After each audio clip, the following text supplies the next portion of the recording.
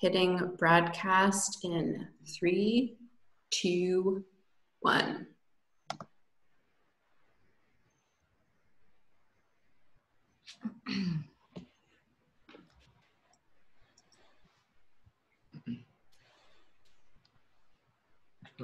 All right, good evening or afternoon or morning, wherever you are. It's been a really lovely day in Boston today. Wonderful weather, really great evening. We're happy to share it with you. Welcome to the second of 3 opening events this month. My name is Jeffry Burchard. I'm a partner at Machado Silvetti, an architecture and urban design firm in Boston. I'm also an assistant professor in practice at the Harvard University Graduate School of Design. And I help to organize and host this event with the fantastic support of the Boston Society of Architecture. The idea for a lecture and conversation series, as I mentioned last week, about new architecture that's opening soon, comes from the vernissage, a French term from the 18th century used as a description of a kind of a preview of an art or architecture exhibition before a formal opening. In other words, it's a time for people to get a tour of something that's not quite finished. The last pieces are being put on, and there's still some possibility that something fundamental or exciting might happen before the opening. I really want to thank Danny Solomon from my office for these graphics, and a big thanks to Caitlin Hart and Billy Craig and Natasha Espada at the Boston Society for Architecture for helping to put on this event. Last week, we had terrific conversations with Nadir Tarani and Eric Howler. That has been turned into a video and is now posted on the BSA website. This evening, we are joined by Beth Whittaker and Matt Oudens. Super short introductions of each. If you'd like to find out more about them or their firms, you have Google on the side while this is going on. Everyone's presumably looking at an internet-connected device.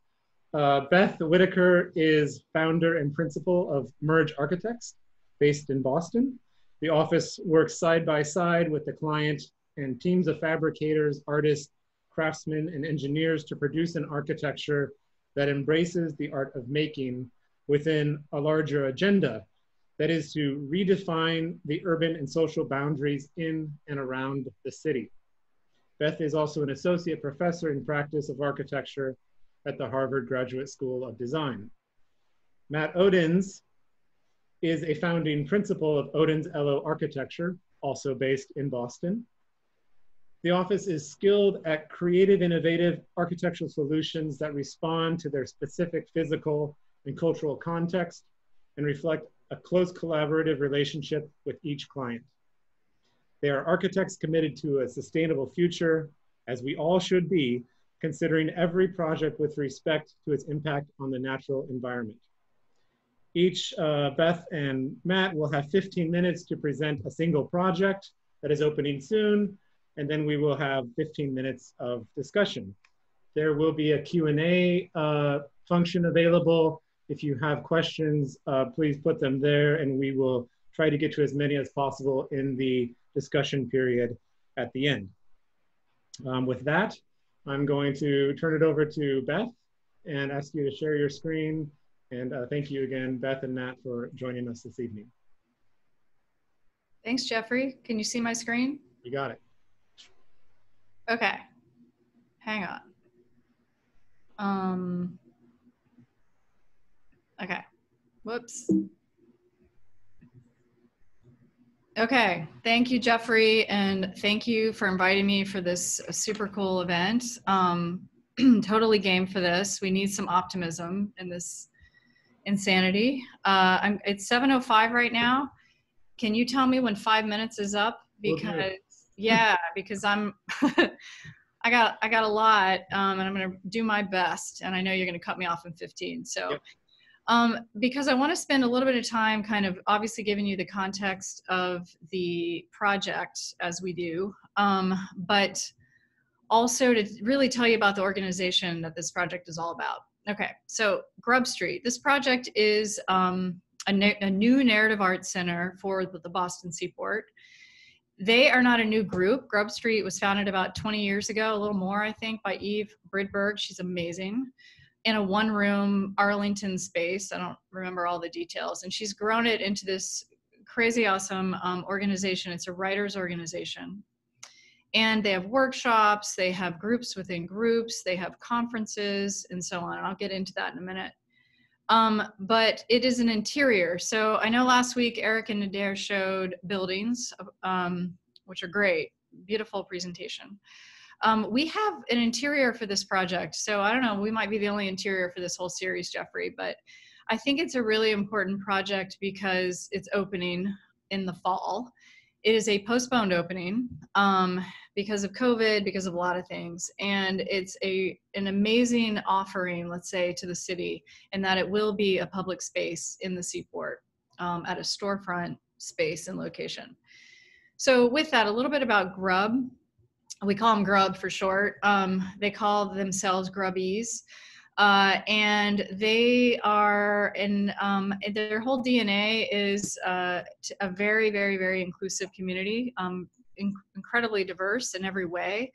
And their outreach is to just about every community in Boston, including many of the underserved. And so this is just a view of their existing space where I think they've been, for about 15 years on Boylston, right off the Common. For those of you who don't know Boston, it's kind of in the heart of the city.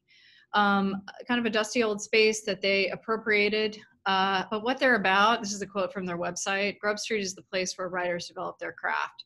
So they are all about supporting folks from age 13, they say to 113, God willing. And they have, again, workshops, they call it a home, various classrooms, and then they have outreach spaces throughout and events throughout the city. They are not publishers, but they have a lot of authors that do get published. They're very supportive. I think one of the stats was they had over 65 of their authors get published within 1 year, a year or so ago. So that's amazing.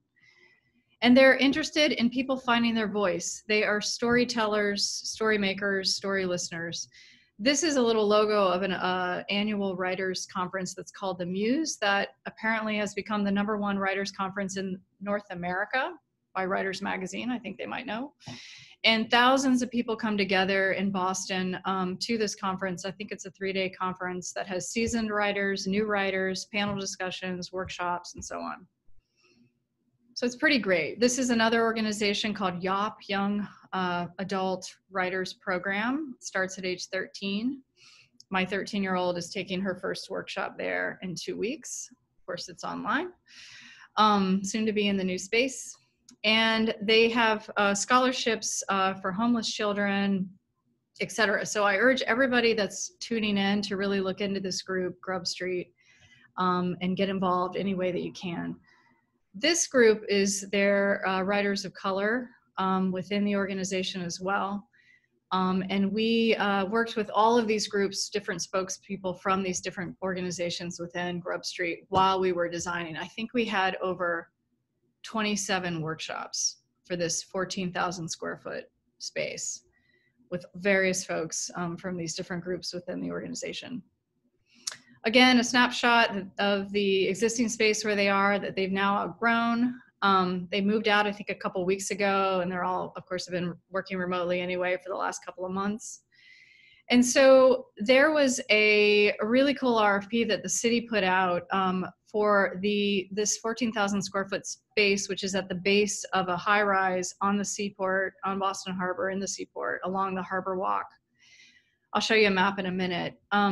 But because of Chapter 91, which is a mandate that protects the public coastline to stay public for the city, there was a piece of this very fancy steel and glass high-rise that has extremely expensive, true luxury condos above the storefront space that the developer had to promise and keep and was required to give this 14,000 square foot space to a nonprofit within the city because of this Chapter 91 law that's put in place. And I won't go down that rabbit hole, but it's pretty incredible. And they've had a lot of support, including the mayor. They went through a long RFP process. I think there were over 7 or 10 nonprofits in the city that competed. Grub Street obviously won. In 5 minutes. 5 minutes, okay. And the mayor, this is just the mayor saying, when I walked into the door here, there was a buzz, which was an event that we held a few months ago to kind of kick off, at that time, the beginning of construction that then was halted.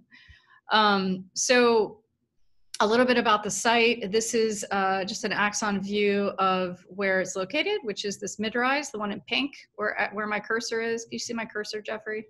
Cool. So it's right here in this corner. This is along what's called the Boston Harbor Walk, which actually extends more than this dash line. It keeps on going. This is the seaport.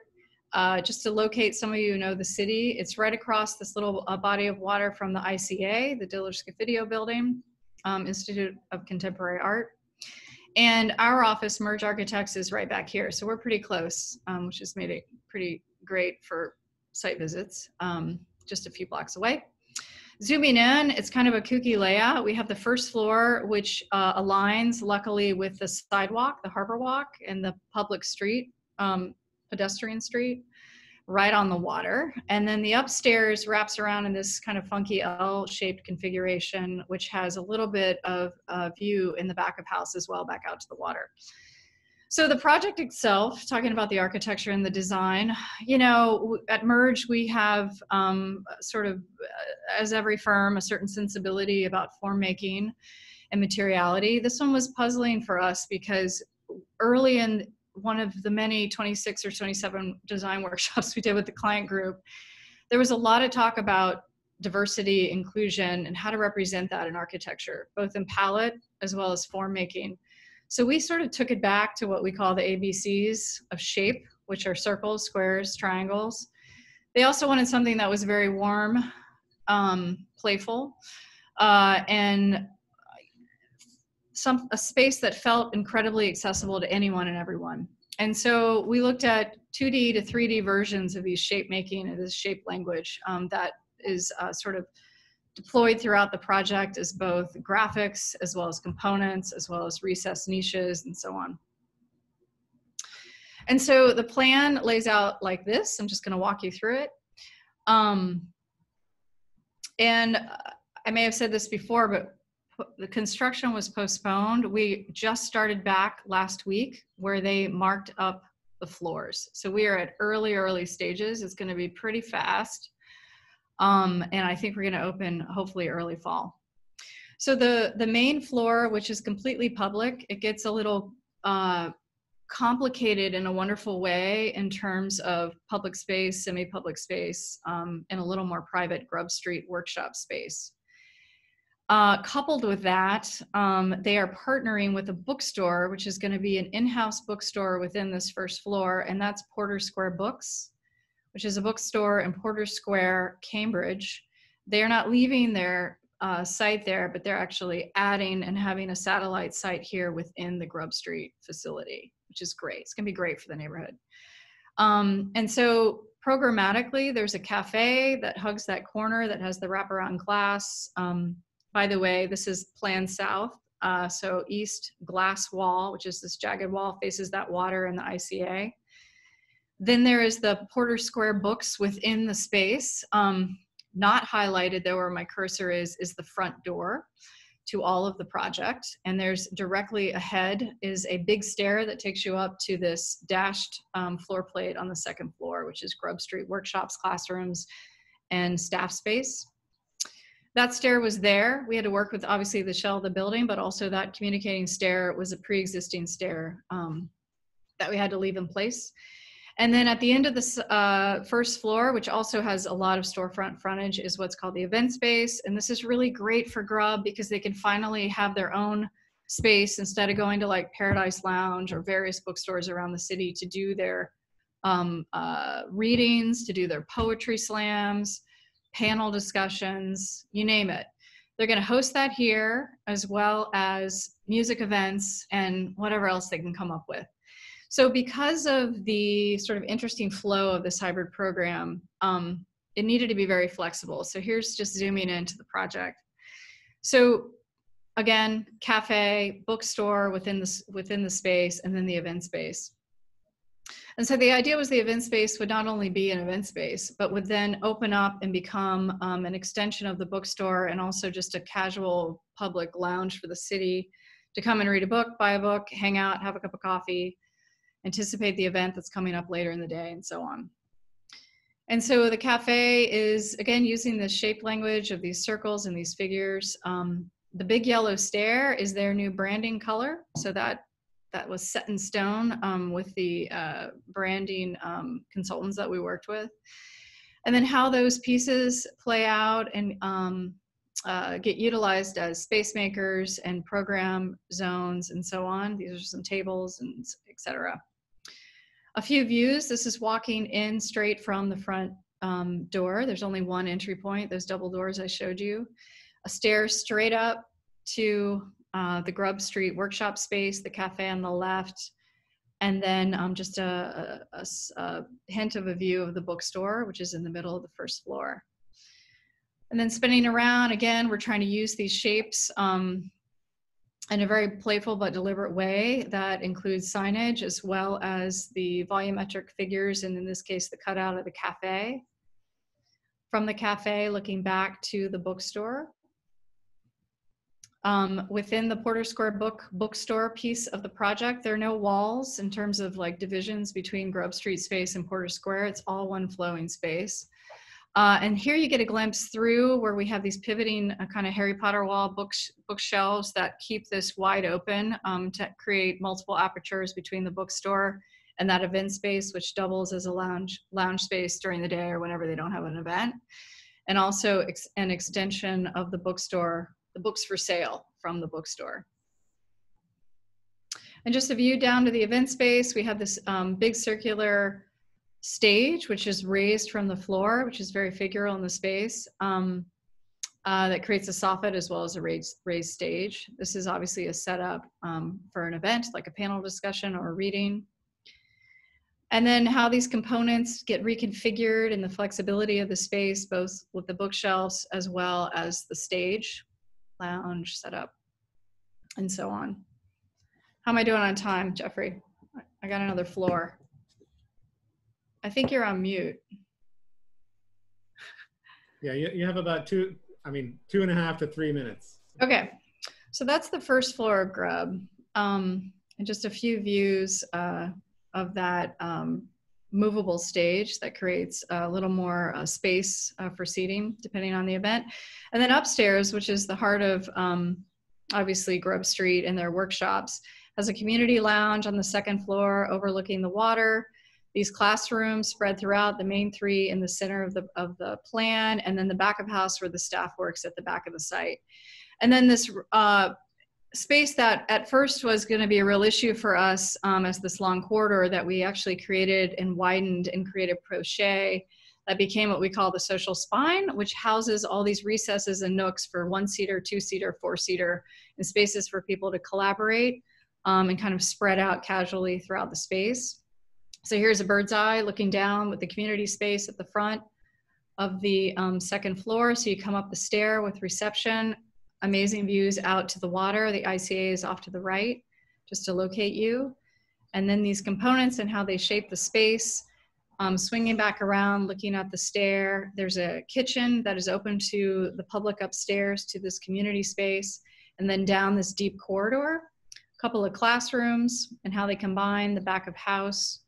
And then the social spine, which is really the heart of the project, again, has these different depth recesses for the 1-seater, 2-seater, 3-seater, 4-seater, and then these deeper threshold moments for the 3 main classrooms where the doorways are into those embedded classrooms throughout the deep plan. A view down this social spine in the deep corridor, and then a few elevational views of these recessed nooks, and how this will be used and kind of appropriated throughout the space and back into the back of house.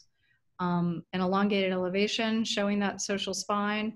And then we used a series of graphics of story arcs that we discovered throughout the process through the client, and created this super graphic, took some artistic license, and actually used it as an overlay over the opposite wall of the corridor, which tells the story of the story making. And then those two areas combine to create this main spine and passage that connects the back of house to the front of house of the Grub Street floor above. Woo, and that's Grub. That is great. Thanks, Beth. By the way, 15 minutes, 1 second. Man, That's, awesome. Good. You set the bar very high for Matt in terms of talking fast. nailing it. Matt, please share your screen and really looking forward to your presentation. Thank you, Beth. Yeah, my pleasure. Can you see my screen? Yes, we can see it. Thank you. Great. Thank you, Jeffrey, and thanks to the BSA for organizing this series. It's a terrific event. Tonight, I'm going to talk about our project for the Norwell Public Library, which is currently under construction. Set originally to open at the end of this year, but with COVID, we'll see how that goes. It's going to be touch and go. Certainly, it'll open later, Beth, than your project, even though it started just about a year ago, it feels like. Over the last 10 years, our office has been fortunate to work on the design of 15 public libraries, 13 of those in Massachusetts. And in that time, we've really witnessed the transformation of public libraries from centers of information into centers of culture. In all our projects, we look for ways to strike a balance between acknowledgement that a library is an important civic building with an interest in creating a building that's also accessible, approachable, welcoming, center of community life, engagement, and enrichment. Although many of our projects have been in small rural towns, as small as Shutesbury, which is out here just west of the Quabbin Reservoir, 1,200 residents. They all respond to and are influenced by the fabric of the town or city that they're in. Even in the smallest places, they occupy a place that relates to other public spaces and buildings, a town green, a town hall, a main street. And in turn, we try to look beyond the limits of our site to hopefully make a positive impact on that larger context. As an example of that, and before we get into Norwell specifically, I wanted to take a look at another recent project we did in Webster, Massachusetts, which is a former mill town in Worcester County. So this is a little southwest of Worcester. Little known fact, Webster is home to Lake, I'm going to try to say this, Chargagog Machowgagog Chowbunagungamaug, which is the longest place name in the US and the third longest place name in the world. Most people just call it Webster Lake. But anyway, that is Webster's claim to fame. Daniel Webster did not live there, but the founder of the town was friends with Daniel Webster and therefore named the town after him. So now you know more about Webster than most people. Webster was interesting because this was a replacement of an existing library, early 20th century, that had really outlived its useful life. You see here the existing library, which is opposite a town green and adjacent to town hall. There's a senior housing complex behind that. What's interesting about this is that it's such a visible site with a great view corridor along Main Street from the commercial district. A difficult site from the standpoint of size. There were two houses at the back end, which ultimately the town acquired, and they expanded the site to expand parking, but the buildable area really is limited to this area, although it's the most visible area and the area that had the most potential in terms of how this building could transform that site and really shift the focus. The existing building is entered off of Lake Street, inaccessible, up a few stairs, not surprising given the period. And it presented, although a lovely facade to the green and to the rest of the town, really kind of an inaccessible facade with a mid-level entrance that really had no strong kind of pedestrian connection. And so what we tried to do in our project was really shift the focus of the library to create a front along that town green, turn it 90 degrees essentially, so that you have, as this building slips out beyond town hall, you've got a really visible, exposed facade that relates to the town.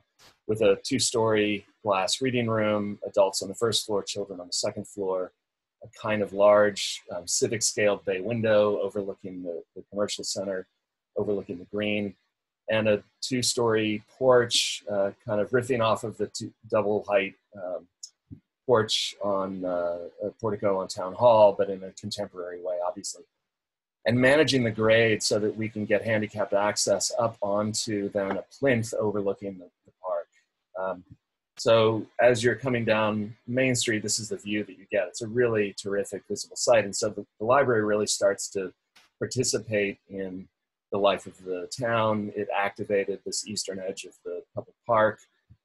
It provides nice views from the main reading room back out to the town hall and to the adjacent park and Main Street. And because it's a tight urban site, really required a device to get a lot of natural light into the middle of the plan, and so it was organized around this double height atrium space with a light monitor and baffles to bounce light around. Just letting you know. So then, by contrast, moving to Norwell, this is a site that is, by comparison, almost contextless. Norwell, for those of you that don't know, is a town on the South Shore, just southwest of Scituate. And it's really loosely defined commercial and civic centers that aren't related to each other. And this occupies the wooded wetland area kind of in between those two areas. Closest thing is the high school, but you can see that it's in a wooded wetland surrounded by other wooded wetland, and unusual from the standpoint that you get to this site and you have virtually no sense of anything else around you but woods. We took over, well, a couple of aerial views of the site, as you can see from my background. So this is the original 1970 building, 8,000 square foot building. We replaced with a 20,000 square foot new single-story building.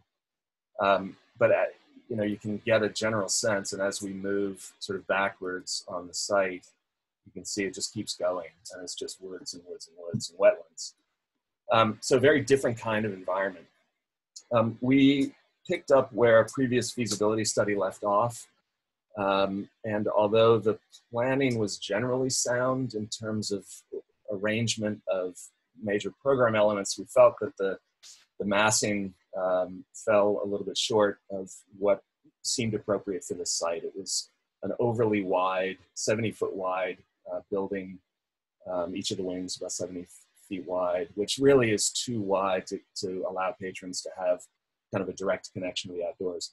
Further, the gable roof really made this a kind of inward-facing design, which required top lighting like you saw in Webster, in an environment where that really didn't seem necessary, and we sort of wanted to do the opposite. So we looked at a kind of evolution of that concept, a previous concept, first pulling apart the pieces a little more so that they were more identifiable volumes, slimming up the proportions, and then ultimately reversing it. There was which is organized loosely around an outdoor space, which then kind of bled into the woods. And we thought that it was a more compelling arrangement to start with that smaller scale courtyard space and create an environment that was very different from the context around it. So because there isn't a whole lot of context, trying to, in a way, choreograph the patron's experience from parking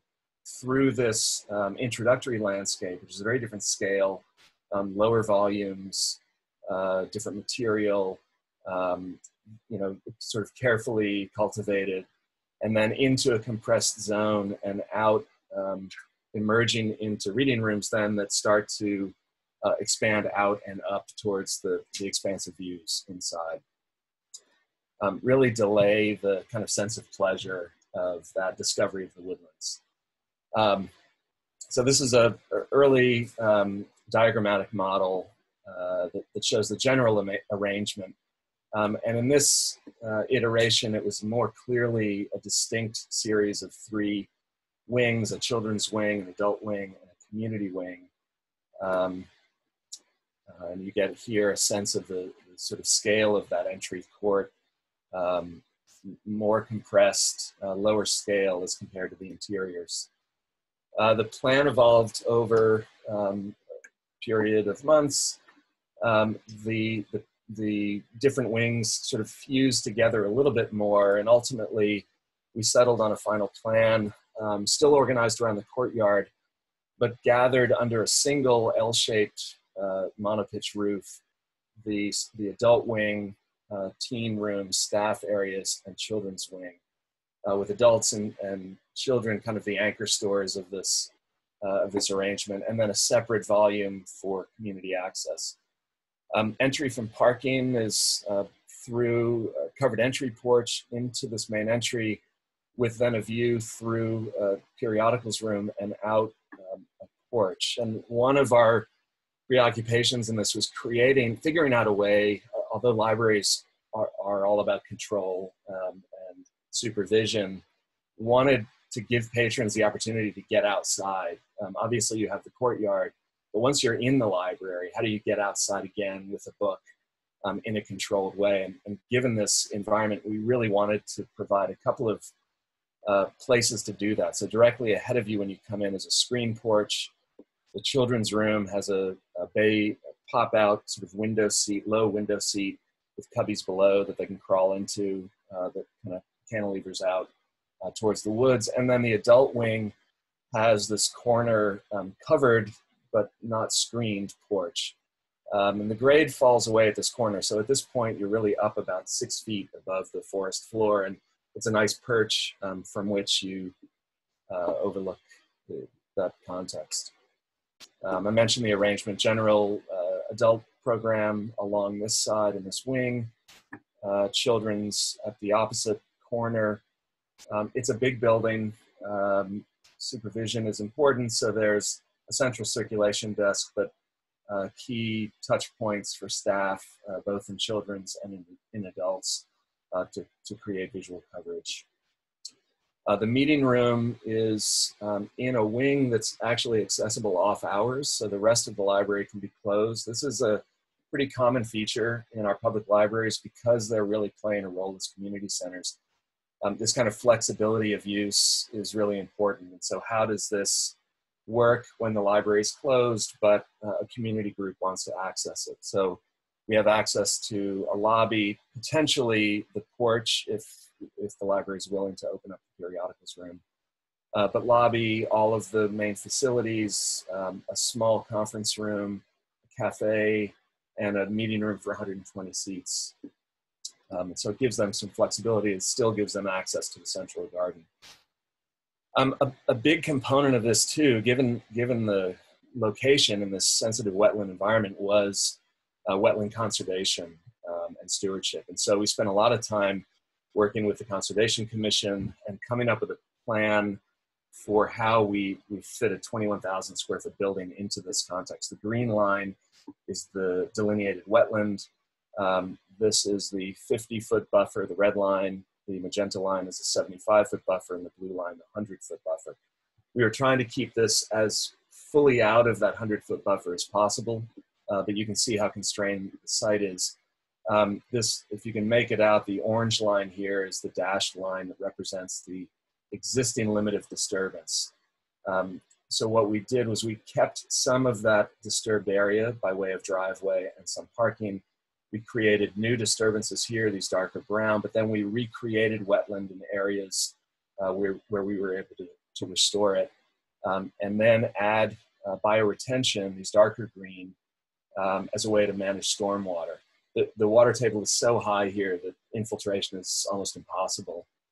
We have a kind of a constructed wetland courtyard garden then that really is a way of collecting rainwater, and in some cases we're actually scuppering the water off the roof. So you see the water spewing off the roof down into these kind of retention swales that then allow the water to kind of slowly filter through and back out to the wetlands. If there ever was one, this project was a poster child for a green roof. Sadly, we were not able to convince the client to do it, but really it would have reduced runoff by at least 30% by our estimation.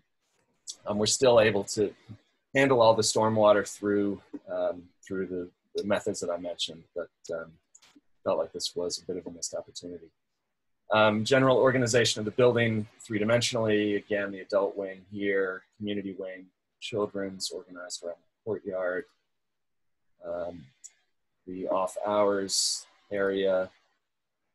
And then these are a few views. This is the approach view as you're coming in the driveway. Parking is to your left. You're just picking up the end of the entry porch here. Community room is in this corner. Adult wing is what you see when you drive up. And then an approach from parking lot. The material palette is a mix of slate and wood primarily. We're using a local Vermont green slate. It's an unfading green slate. We were trying to find materials that were durable. This is an incredibly densely wooded property, and so it stays wet a lot. And so finding materials that perform well was important. We thought also it should blend in. Initially, we were looking at charred timber. That didn't go over well with the client, so we ended up with slate, which is a terrific material, locally sourced. The green, I think, really works well in this environment. About 1 minute, Matt. Okay, and then we paired that with warmer wood. Started out as Ipe. We've now switched to Alaskan yellow cedar at the courtyard. A couple of other views. This is the entry porch, courtyard garden, adult reading room, exposed glulam structure everywhere, or at least in the main rooms. We tried to keep that open as much as possible. We do have acoustic baffles in between. You can see them here in the children's wing. This is that corner window of the children's room overlooking the woods. A view from the woods looking back towards the adult wing and that corner porch that I mentioned.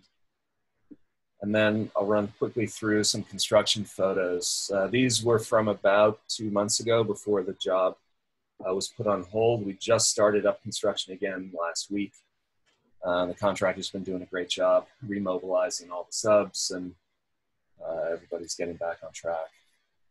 A couple views from the woods looking back towards the building.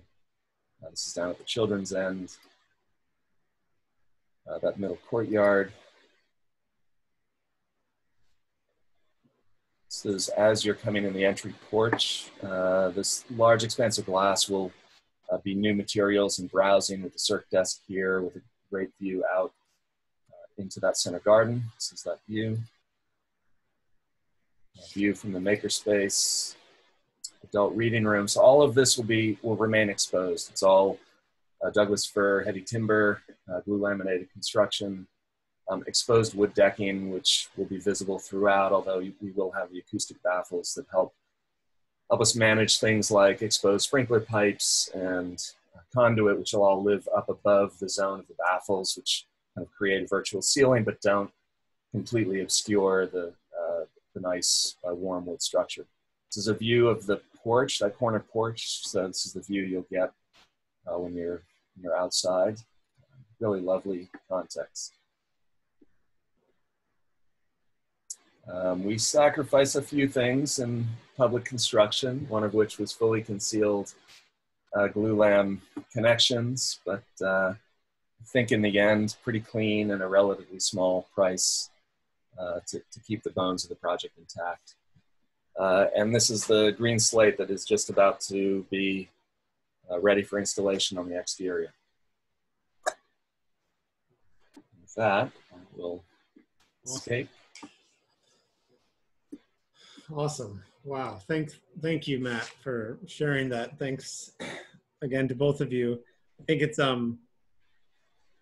I admit, Beth, that I didn't know exactly what Grub Street was when I made the pairing, but somehow the the clear connection between the book or writing that's so much a part of both of these projects makes them quite an interesting pair from that point of view. the Q&A session is, available if anyone wants to write in questions. I have lots of questions and comments myself also, as I've been taking notes, but we'll try to fold in again as many of the questions as we can.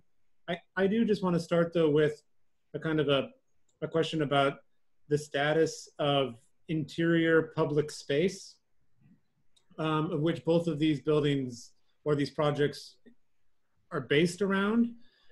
They definitely coming at it from slightly different perspectives, either the kind of regular or let's say normative way we understand the public space of the public library on the one hand, although it happens to be in a site that's kind of difficult to get to, versus the space that's deeply in the middle of a sort of roaring urban development, but that is sponsored by a kind of semi-private public partnership organization in which the impetus for the publicness of that space is slightly different.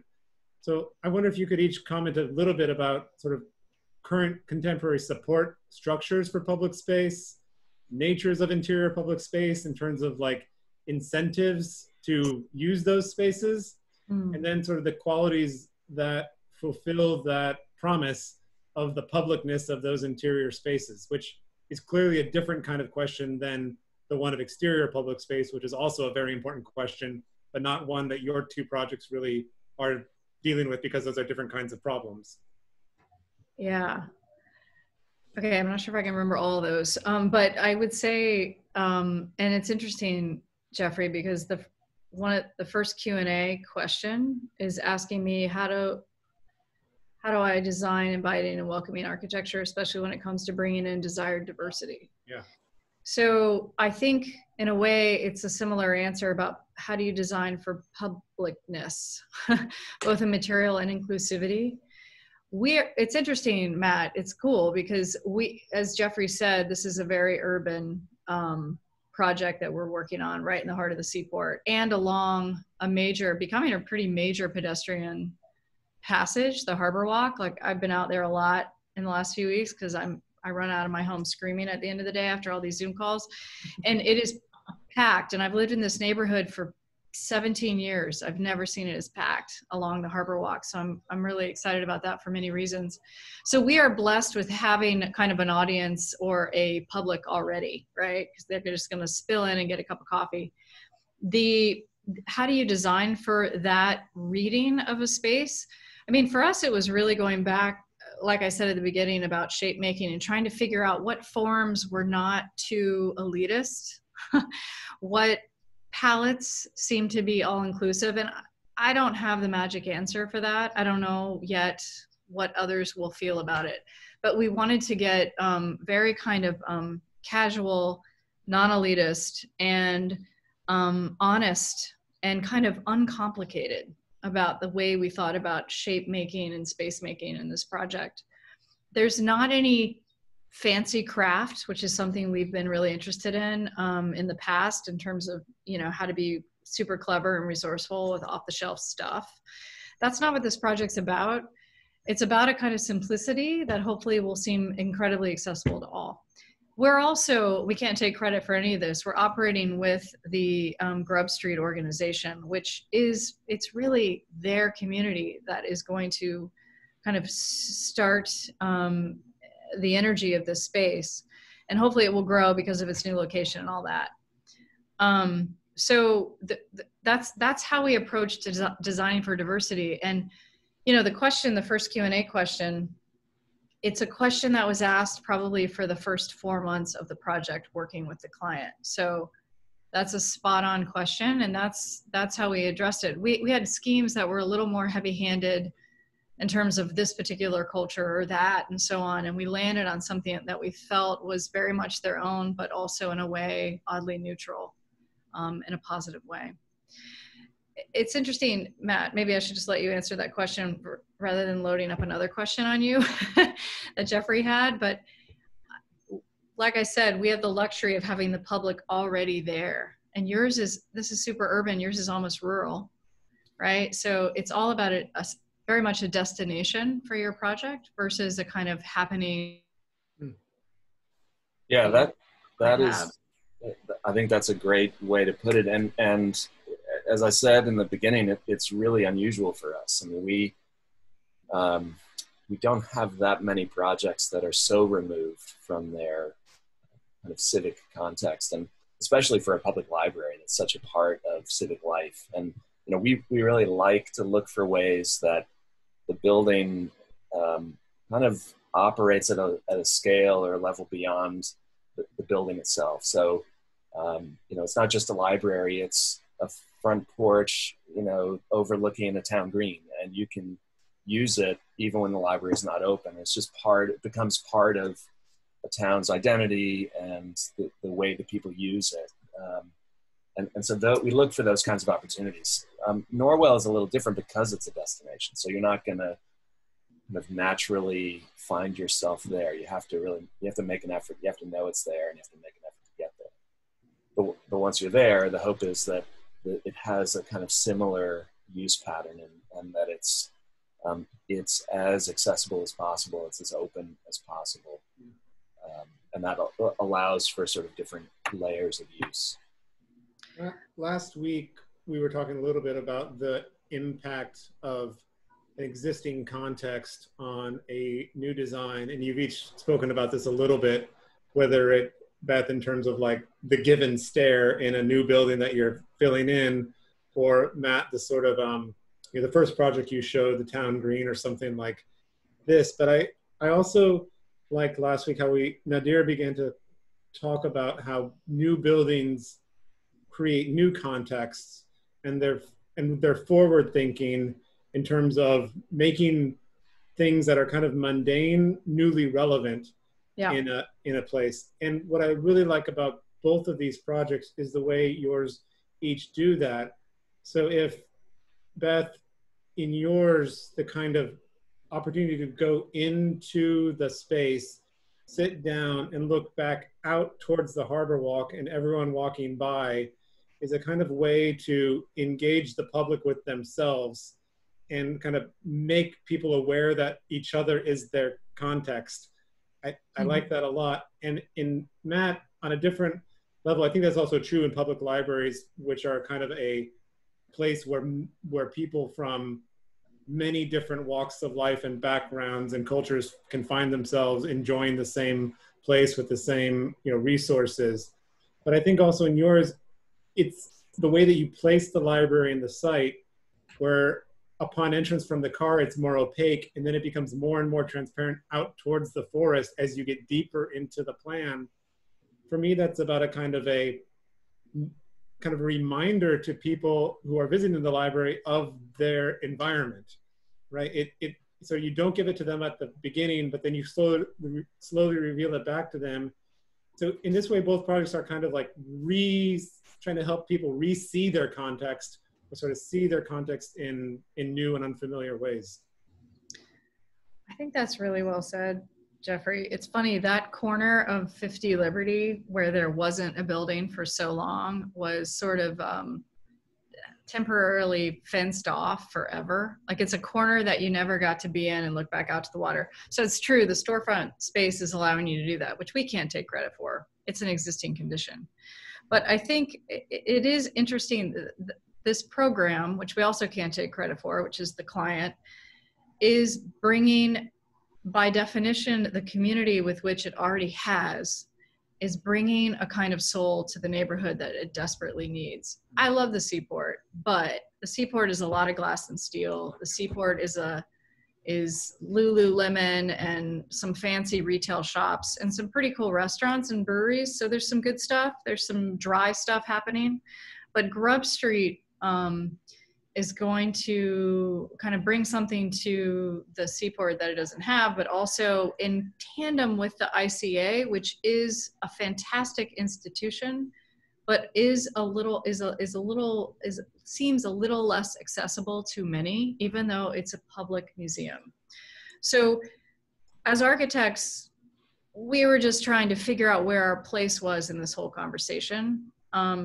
And I think for public space, whether it's rural, library, that Matt's working on, or this interior along the Seaport storefront space that we're working on, it's about creating places that offer opportunities for appropriation.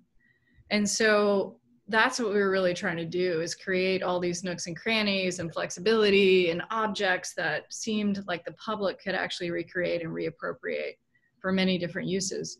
I think when things become too defined, it feels a lot less accessible and in a way a lot less public.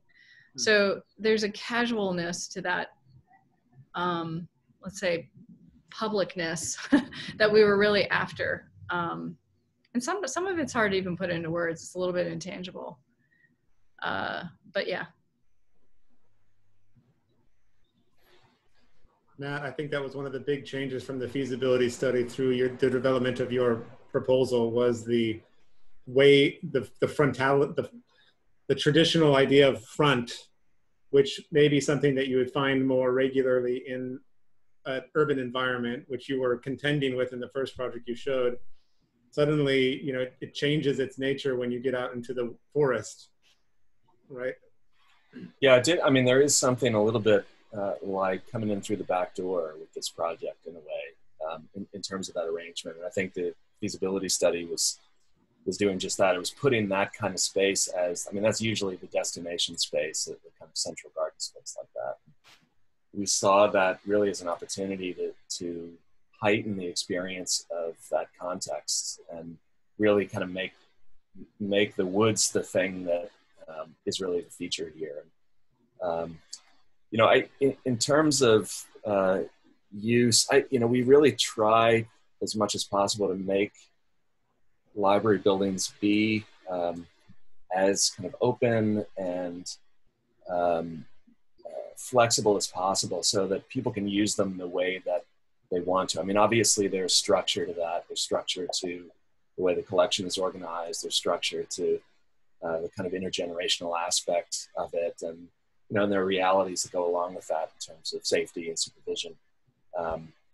And there are kind of tailor-made spaces like a meeting room as compared to a reading room. But as much as possible, we really try to create a variety of spaces that that work well together and that people can kind of adapt or co-opt in whatever way works for them.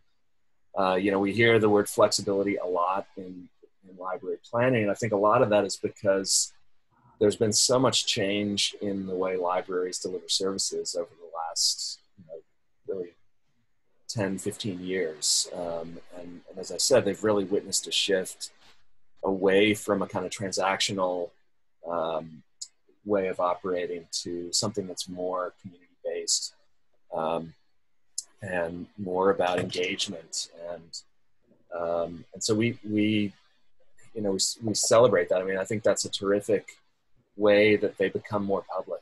You know, they've become more, the residents take more ownership of them, I think, as a result, which is terrific. We've got a little bit of time left. I have another question I could pose, but I wonder if you have one for, you know, if you want to comment on each other's projects by any chance. I know, I think it's interesting because obviously they're not completed yet. Matt, yours is much further along. Congrats.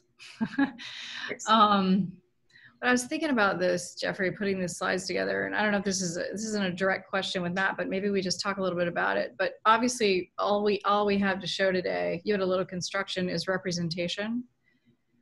And so, you know, the way, and representation is like a whole other 2-hour discussion, right? But with this we've had several times, Beth. What? A conversation we've had many times. I know. But setting, for us, for Grub and for any project, you know, obviously we work through representation, design it, to present it, to talk about it with our client and ourselves and all that. But the tone of the representation, to me, is so important. For me, it's not so much about a style of an office, although there is that.